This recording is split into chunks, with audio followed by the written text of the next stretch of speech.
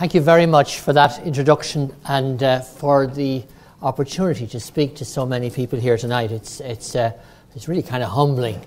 I'm having my own kind of panic attack just contemplating this. So, Ronan, can you get my gear to go? That's very good. Fantastic. The title on the Aware notification was much more appropriate in many ways. It was about anxiety and about the ways in which we can experience anxiety disorder and about what we can do about them.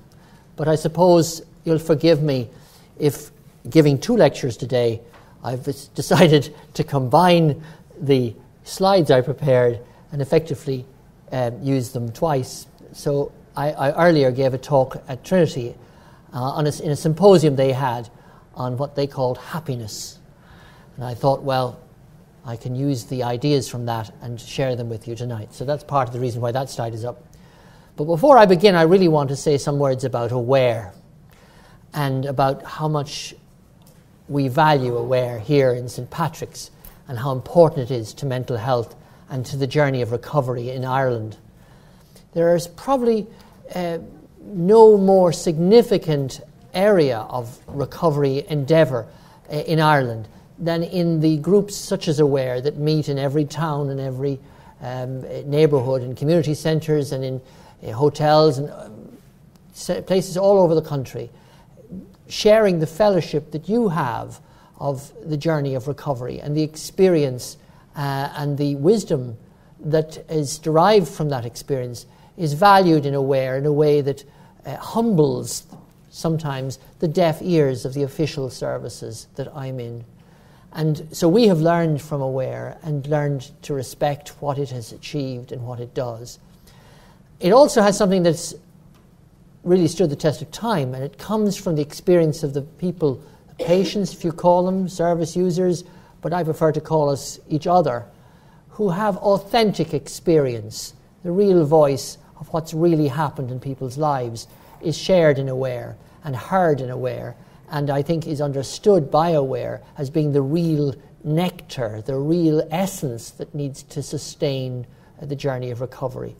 And so it's wonderful to be here with you to share a little bit of what I can contribute to that dialogue.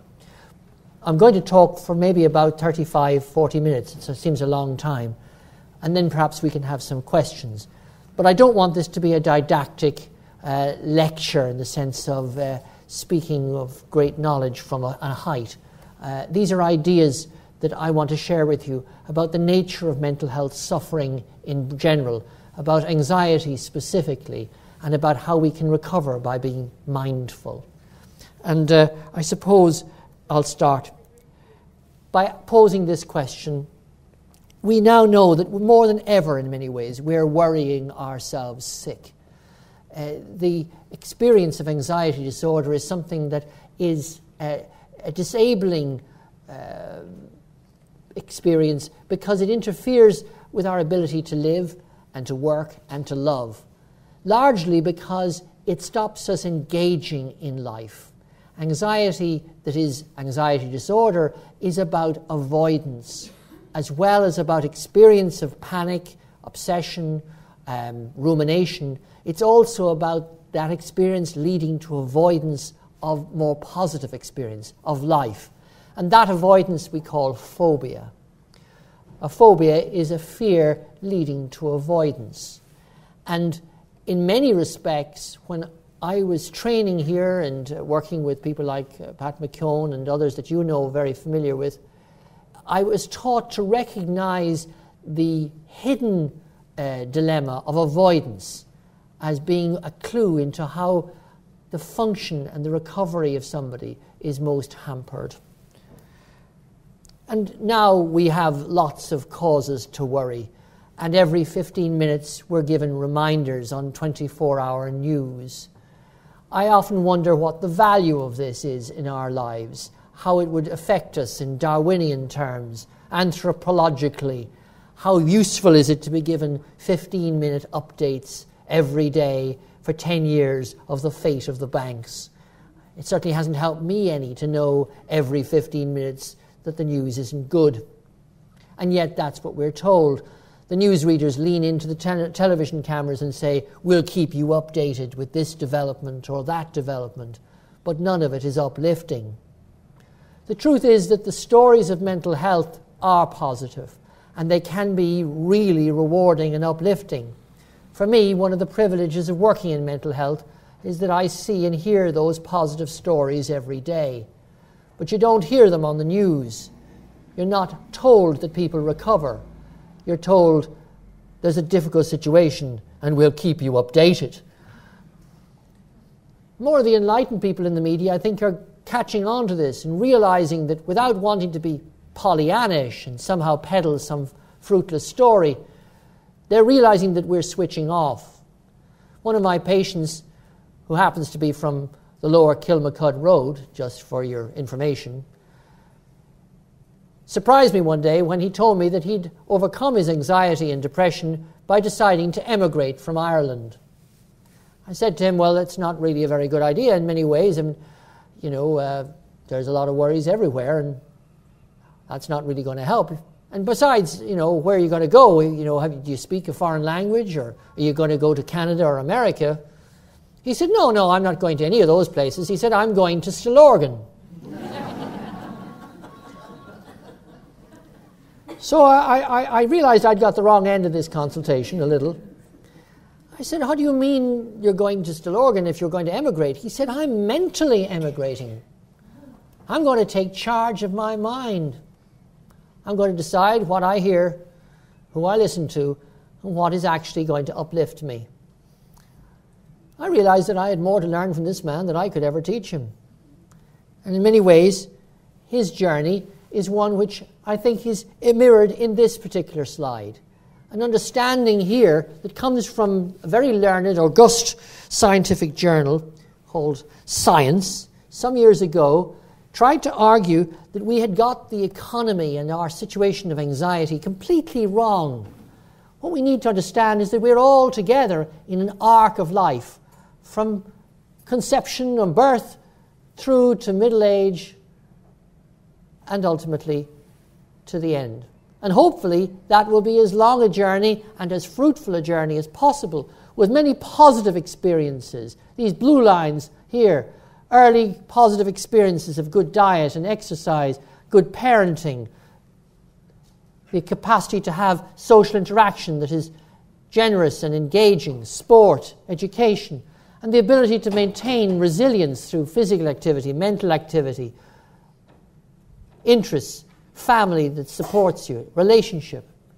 But look how many of these red arrows there are here with the pressures upon us. Early toxic experiences, trauma, neglect, abuse, illness, drugs, and stresses that come upon us all as we are in our middle years, perhaps captured between the caring of the younger and the challenge of caring of the older. These stresses of anxiety and depression come to not all of us, but to many of us in a way which makes it difficult to maintain this arc of living. The truth of it is, every family in the land has a mental health disorder. I can say this in this room because we all know it's true. But when I give talks elsewhere to doctors or to the public in general, I generally ask them to raise their hand and say if they have a mental health disorder in their family. And I usually find my hands up in the air for a very long time before they realize that it's safe to join in and raise their hand too. You see, we don't accept this value of the mental capital of life, and we then conceal the experience of mental health disorder because we think we ought to, and we fear that we won't gain that capital. We fear that we won't actually be valued. We fear that we won't recover, and so we keep it secret. But actually, our country will recover because it recovers its mental health. And when it recovers its mental health, it can sustain its recovery by valuing the mental capital of its people. They are interlinked, and when we have the leadership to understand that and realize that we can recognize that there is a basis for contentment that's about mental health will be a long road. You'll forgive me for being a doctor. It's something you have to cope with, but once they've made you into one, you're sort of stuck with it. And doctors make diagnoses. That's what they do. A bit like auctioneers, they say the value of the house is location, location, location. For doctors, they make diagnoses, and then they make diagnoses, and then they make diagnoses. The trouble is, we have no blood test in mental health. There is no particular defined diagnosis. There is nobody with a diagnosis that actually really fits them. 10 people here could have the same diagnosis and 10 entirely different mental health problems. Even if you look at the complexity of them, you'll notice that everybody is different, because somebody can have a mild form or a complicated form and quite different from the complications that somebody else has. That's why it's so important to get a good assessment. Here is an illustration of this. All of the people in this blue area could be said to have depression. But some of them will have bipolar depression. Some of them might have depression and obsessive-compulsive disorder, an anxiety disorder we'll talk about in a minute. Some of them might have depression and generalized anxiety disorder, an entirely different anxiety disorder. However, if you have one or two of these, the likelihood of having a third increases by about 7 out of 10. Equally, this person with depression and obsessive-compulsive disorder is as different from this person with depression and specific phobia as night is to day, and yet each could be said to have depression. We have a problem with this D word. We all think we know what it says, but we actually have different meanings for it, and everybody in experiencing it is experiencing something that has individual aspects to it.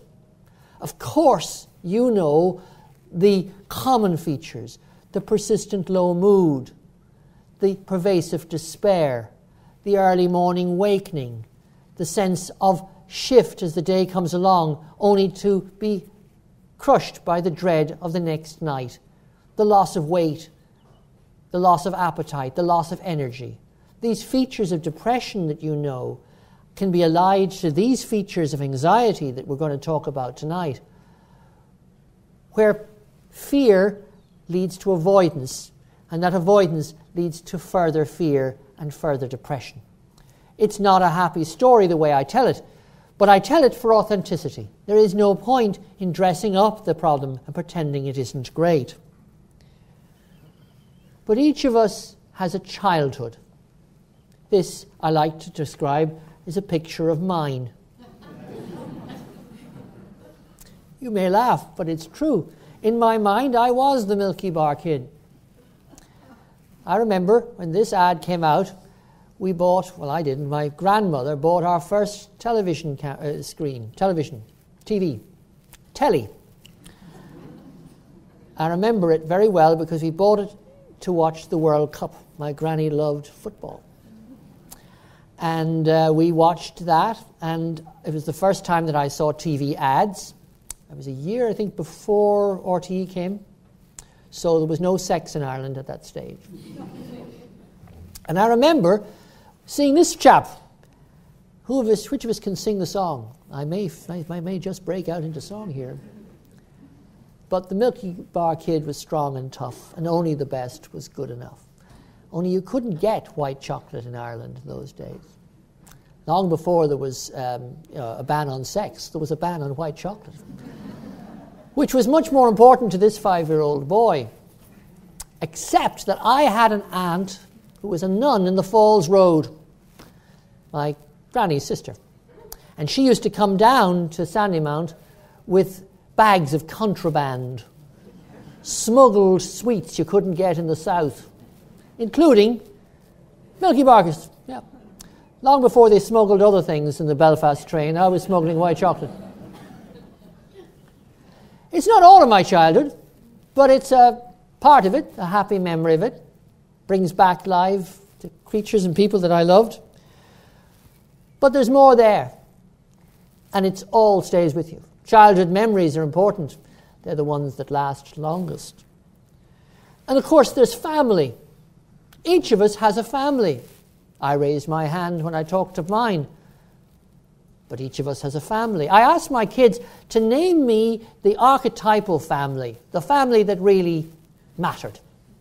And without any hesitation, they told me it was the Simpsons. If you ask yourself, it's a very strange question, really, but it's a strange answer. And they said to me, actually, Homer is the archetypal dad. How can Homer be the paragon of being a dad?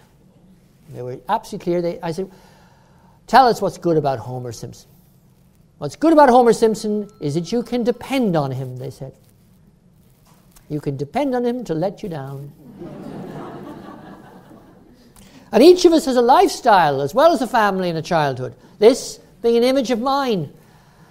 I'm not known for being an exercise freak. I hunt the channels with my channel changers and sit in the evenings. I know I should be doing more. But there you go. What do you do in your lifestyle? What can we do? Do you play? Do you sing? Do you dance? Do you run? Do you visit anybody? Do you care for somebody? What gives you joy? What brings a smile to your face? What might actually be a lifestyle? You know, if you decided to go out and get one, where would you go? What would it look like? And how much of this is in your heart? Too much, I can tell you. Loads too much. You see, depression is a bit like, well, imagine your life is a bit like a motor car. And you've got this trailer in the back. And in it, there's all this stuff. Shame and guilt, regrets about the past. You're pulling it behind you. Dragging it along. It's a weight. Only in this particular vehicle that we're talking about today, we're also pushing a snowplow in front. It's the fear of anxiety in the front of us. We're dragging this thing from the past, and we're pushing against this thing we fear in the future. For depression and anxiety, it's a real combination which bedevils the person because they can no longer live in the present, nor reconcile the past, nor face the future. It's in a time warp. And shame and regret, guilt, do nothing. But this particular piece of graffiti recommends that we should go out and do something to be proud of. Wouldn't that be great? It would be if we believed there was something and some place to do it in. But of course, life's changed. I suppose Mrs. T is no longer in power. She's no longer with us. But are her sentiments still there? We've lived through a few decades where we decided that maybe neighbourhoods and family, maybe communities didn't matter. There is no such thing, she said, as society. There are only individual men and women, and there are families. They've cut out the last line. The next thing she said was, and there is shopping. So in other words, if you weren't a consumer, you didn't count. This was the end of society, and of course it is completely contrary to a recovery idea, where actually recovery is in home, but also in neighbourhood and in places where we're entitled to expect as a right to be able to live in community with people we share a space with and with whom we value time, not just shopping. And then, of course, there's work, and there's a balance to it. Any of us who are working have to ask ourselves, do we bring baby in the bag with us? It's not a good place to grow up, you know. And yet, there has to be a balance of things. One of my colleagues says to me, why is it, Jim, that you have all the balance and I have all the work? And how much pressure do we feel we're putting on our kids now? You know, they talk about Lake Wobegon, you know, where all the children are above average. You know, actually, we each have capacities, but the pressure we put on each other. I dread the Leaving Cert time. Not because I have to do it again, although in my dreams I am in that place. How many of us wake up with dreams about doing Leaving Cert Irish? I certainly do. No, because every Leaving Cert time we have a wave of families and young people worried about whether they're going to get this exam and make the difference, as though it mattered. I remember saying to One of my teachers, when I didn't do so well at an exam, I said, I haven't done so well. He said, no, you haven't done well. I said, will it matter? He said, yes, it'll matter. I was feeling a little bit under-cared for at this point. I said, it's going to matter. Yes, it will matter. He said, but over time you'll find it won't matter terribly. And then there's sleep. How much of us is restored by sleep? Well, a great deal. In fact, sleep is essential for restoration and for recovery. And we now know that that boy in the Milky Bar ad was getting about 9 hours sleep at night. And the same boy now would be getting less than 6. We have a busy day. There's all that 15-minute news to catch up with. All those updates about disasters that we need to know about. And so we don't get to sleep. We have the iPads and the news and the interference, but also a sense that actually we should be continuing all the time. But this is a mistake. Actually, rest is restorative, and sleep is a hugely powerful tool for well-being. We know it's not a waste of time. It's actually a restorative time. And we now know a great deal about the biology of it. And if you're interested, I'd recommend you to go on your computer and look at the TED Talk by this man, Russell Foster. Apart from being hugely entertaining, it's very informative about the value of restorative sleep. Russell Foster. And then there's burnout. How many of you feel burned out? Again, my skeptical colleague says people aren't burned out, they were just never on fire in the first place. The reality is we do burn out. We get to the point where we've done so much and we feel maybe underappreciated, under-recognized, or under-sustained, and we can't carry on. And so we lose touch with the very values that started us in any work we do. We feel that the support needs to be greater, and that the workload and the stress is too much, and we tip over. But actually, this slide, which comes from a study of caring for doctors who are burned out, tells us a useful story that's worthwhile. It's this story. It's a story about the various variables that help us address our mental well-being. Some of them are background awarenesses.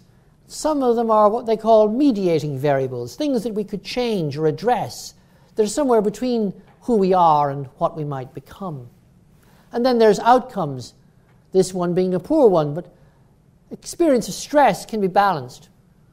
Let's look at the origin ones. Man or woman, does it matter? It does. Truth is that the closest thing to a man is a woman. That's an observation that I've made many years ago. I don't think you probably realize how profound that is. But the fact is that we are one human species. But we are different. And the stresses and strains, the challenge of having it all or doing it all, or as in men's case, having it all and doing nothing, makes life difficult for men and women. Our age matters. Whether we have children or don't have children, how many we have. For these doctors, whether they worked alone or in academic practices, such as this one, and how many hours they worked, these were factors that mattered for their well-being. Similarly, there was whether they had control over their work, whether there was much interference or support from home, and whether there was a balance between stress and satisfaction. All of these could be looked at and modified with change so that the outcome wasn't necessarily burnout. The outcome could be modified depending on the changes and the stresses, but also the choices and the satisfactions that people could make. And there are the existential questions. How many people here have decided to go through with it and go bald? I don't meet many people who put up their hands and say, no, I'm wearing a wig. They don't do that. On the other hand, we have choices to make about life. This from the famous slide in Dame Street, which was rescued some years ago by Bono, is one I love because it seems to ask the kind of question which appears to be imponderable, but actually is, in essence, a life question. Why do it at all? To be or not to be? Are we going to get better? Are we going to face this? Ultimately, we are alone with these decisions. Certainly in humanistic terms, we see each other and we recognize we have to get up for ourselves. But there is a gap in that analysis. That gap could be a spiritual gap. It could be a gap of faith. It could be a gap of belief. It could be a gap of experience. It could be a gap of love. It could be a gap of abuse. It could be a gap of trauma. But the gap that's there has to be addressed. And regardless of whether we're in the emergency room or not, belief in ourselves, at very least, has to be addressed. The truth of it is, change is inevitable. And in mental health recovery, change is something that we have to see as opportune. We can change this pattern of driving our vehicle, carrying the burden of shame and guilt and regret of the past with us. We can let it go. And we can decide not to shove against this snowstorm of future fear.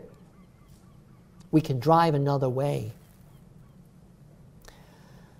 All of this takes a challenge. And this slide is one I like because it allows me to use my pointer for a long time.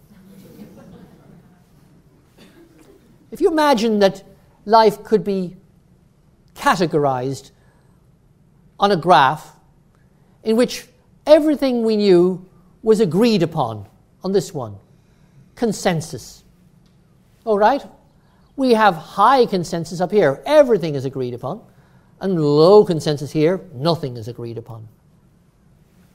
Now up here, we might be lemmings. All the lemmings agreed that jumping over the cliff is a good idea. So, but nonetheless, there's high consensus. Let's look here. Here are the facts, the truths. At this point, there's low certainty. But at this point, there's really high certainty.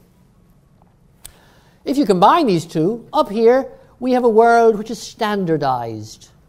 Everything's perfect. Everything's ordered. I imagine it's like living in Norway.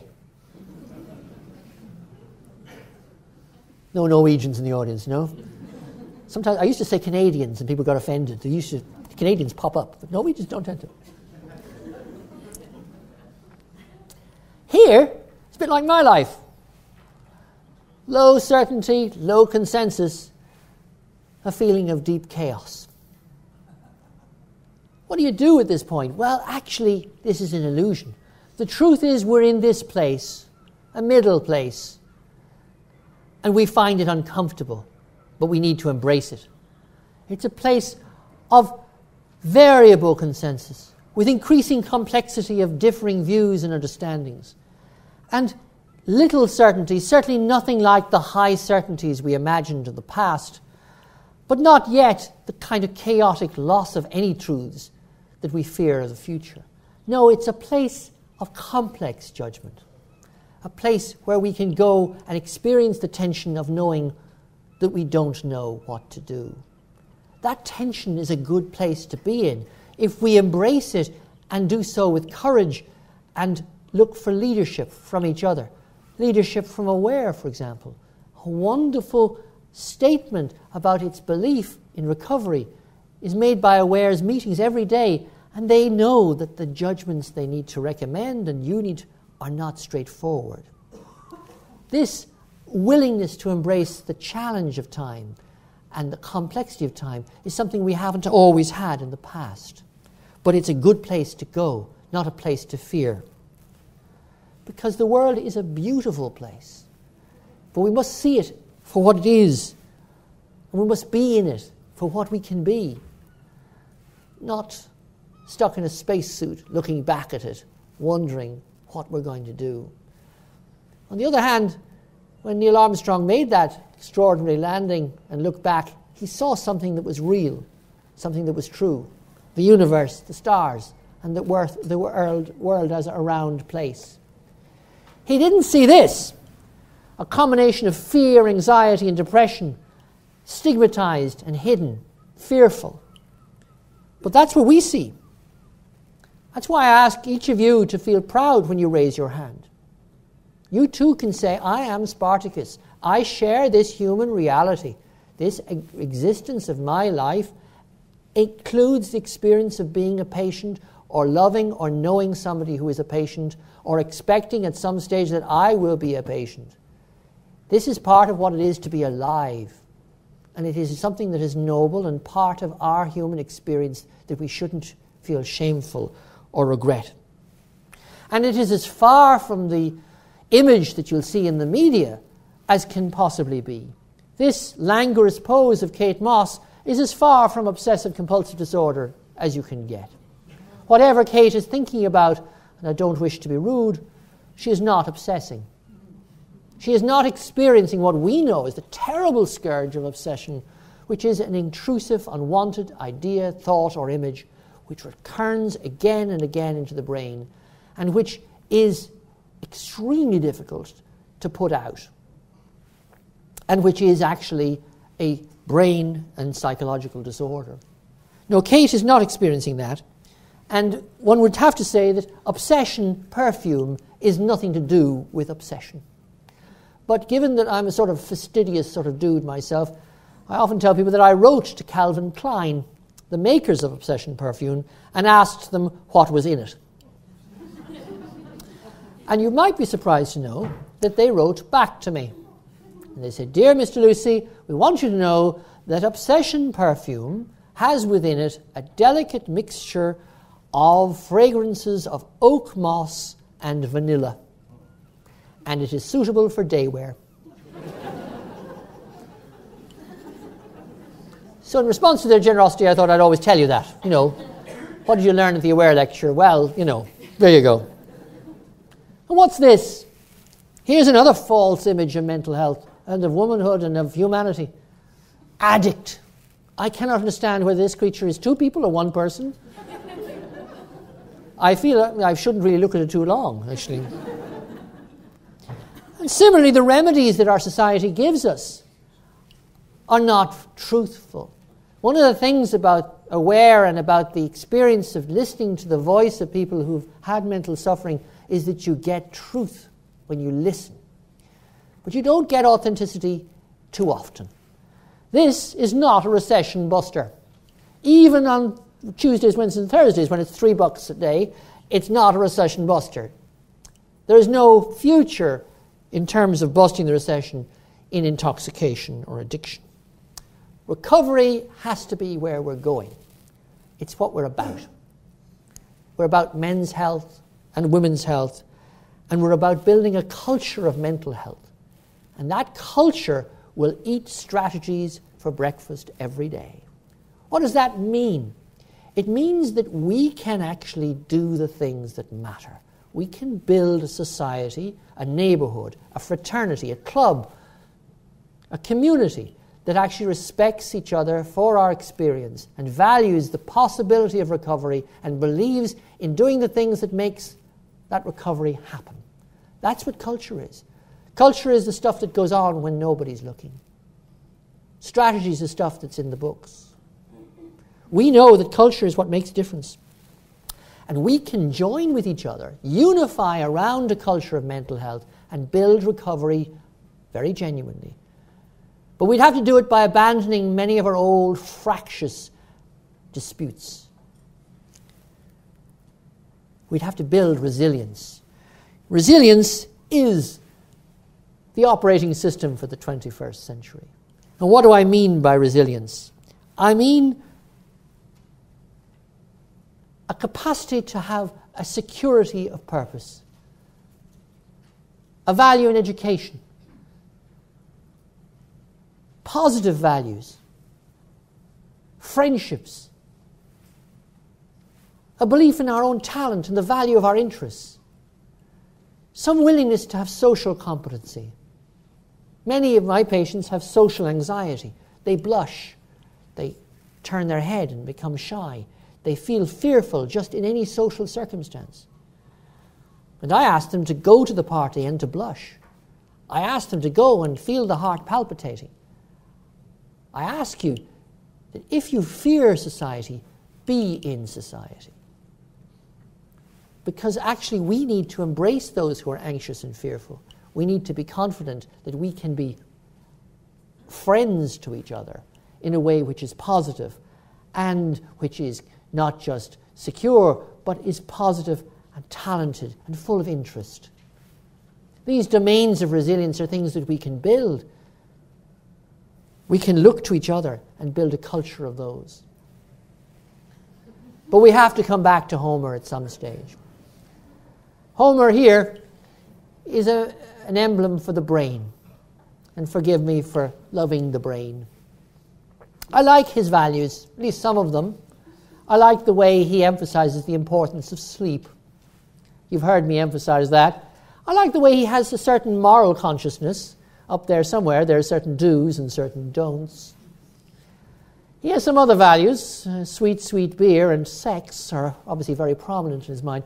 But I also like the way he's open-minded. Or in Homer's terms, it's post your ad here. The fact is that the brain tells us a great deal of story. There are people in here who actually knew the people who made this slide. And so I'm going to describe it with a consciousness of that. But I want you to know that in my view, this piece of research is the most important piece of mental health progress that's been made in the last 50 years. Have I bigged it up, as they say, enough? I'm going to tell you about the most important piece of mental health research in the last 50 years. Did I tell you how important this slide is? Have I got your complete attention? I'm now overwhelmed. I'm so excited about it, I just can't go. I'll have to try and focus on it. This is a brain. Imagine that the brain is your boiled egg in the morning, and you chop it across the top. And now you look down. Here would be the yolk, and the outside would be the white. Only this particular egg is a brain of a human being, and the yolk is the blue, which is actually fluid, and the white is the cortex, the thinking part of the brain. The eyes would be here, the nose would be here. So these are the orbital frontal lobes, the middle frontal lobe. This is all the good stuff behind your forehead. You know that our frontal lobes really do generate and experience a whole load of executive function and capacity that other creatures don't have. But genetically, it's largely a response to environment, and our extraordinary response to environment that has formed these frontal lobes.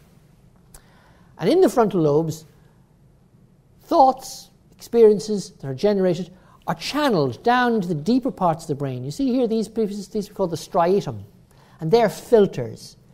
And if they're working properly, they should filter out all that nonsense and say, no, you don't need to worry about that. No, forget that. But in this man who's sitting in front of his greatest fear, those filters are not working. He's sitting in front of a plate of dog feces. Now, I've often been told not to use the vernacular in relation to this, but I think we have to actually do this just to get the feeling. He's sitting in front of a plate of shite, person. We've got to feel his pain, okay? And this is an awful position to be in, because it is his most fearful experience.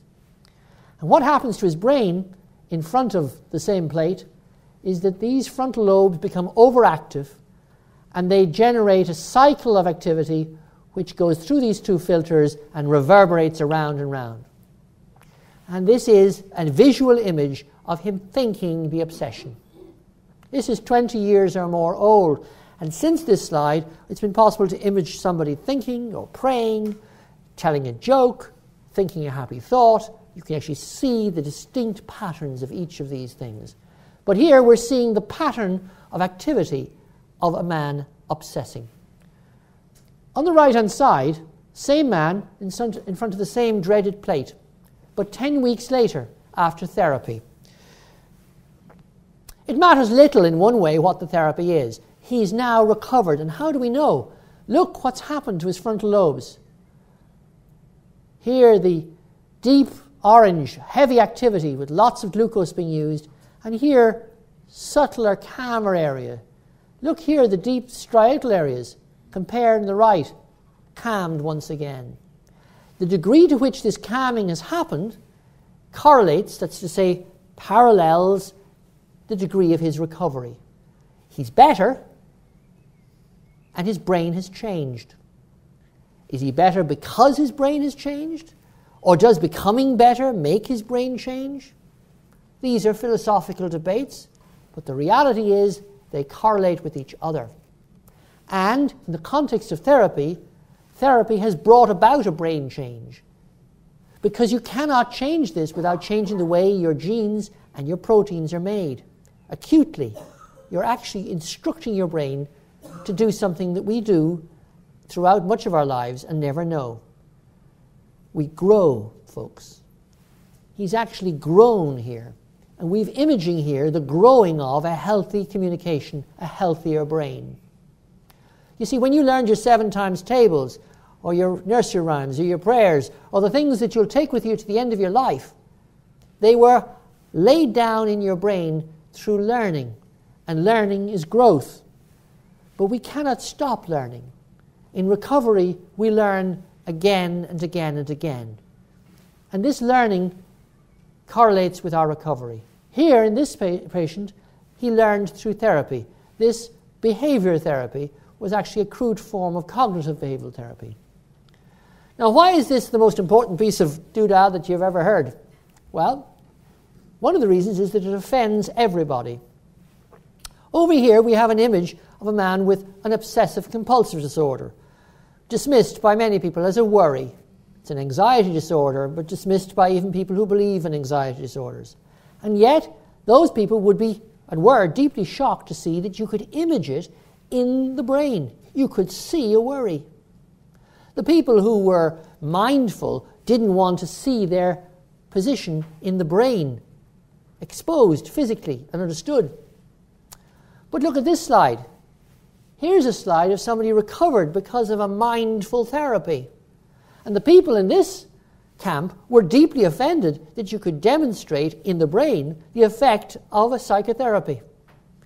The two schools of mental health, known in abusive terms as the mindless and the brainless, were therefore both offended by this piece of work.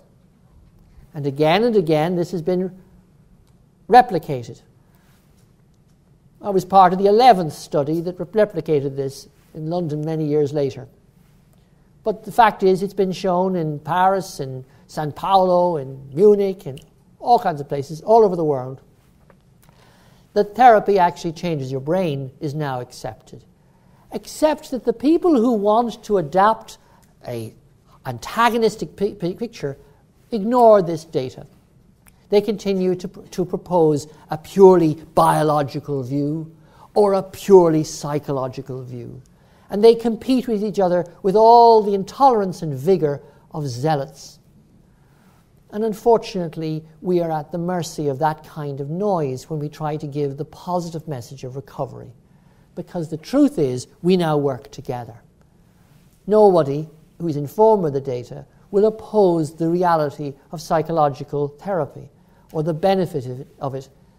Neither will anybody oppose the importance of the brain as being a plastic area in which that therapy takes effect. We have now a mindful revolution. And there is a moment now where we can bring together the factions of mental health and together place people who've experienced the conditions in the heart of the journey. Now, I don't want to go through all of this stuff, it's too much, but mindfulness basically starts with the body. And it's about a meditative technique, and it doesn't come burdened with any particular set of beliefs. It actually can be used by those with beliefs or those without. But what it does, we now know, is it harnesses brain mechanisms. And we actually now know how it alters many of the connectivities of the brain. And it is an exercise which is both beneficial and mindful. And we now know that as a cornerstone for the treatment of people with recurrent and brittle depressive disorder, many people with whom aware is deeply aware, that the NICE guidelines, that's to say the authoritative guidelines for the treatment of conditions in UK, the National Institute of Clinical Excellence, it recommends mindfulness as the cornerstone of continuing treatment for people with brittle depressive disorder. Because Not 1, not 2, but 5 randomized controlled trials have shown that it is a benefit. Unfortunately, our practice is still behind the data, and this is because of our adherence to the old factions rather than the facts. But patients are flocking in droves, looking for and finding ways to access this kind of therapy. And the great thing about the emancipation of the social media is that those access points are now available to people with a laptop or a mobile phone. And now we know that online availability actually does bring about a similar benefit. We also know that it's not just those with depression benefit, but other quite challenging anxiety disorders or traumatic disorders can benefit from a component of mindfulness. Here, a study looking at the benefits in post-traumatic stress disorder. And we know that people who find sleep difficult, chronic insomnia being a real problem for people with many mood disorders, can also benefit.